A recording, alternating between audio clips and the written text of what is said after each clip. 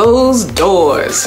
What do you do between an open door and a closed door? You know, the cliche, when God closes a door, he opens another door.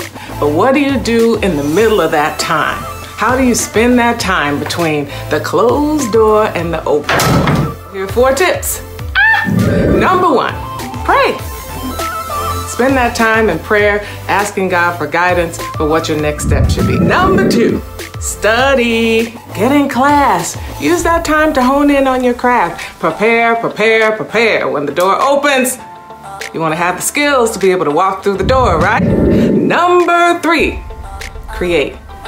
Between the closed door and the next open door is your most creative time. So spend that time. If you got a song in you, if you got a play in you, if you got a book in you, that's the time to start writing it. That's it right there. So that when that door opens, your product is already there.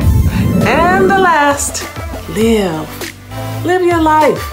When the door opens, you're not gonna have time. You're gonna be busy grinding and making things happen. So while you're in that hallway between the closed door and the open door, live your life.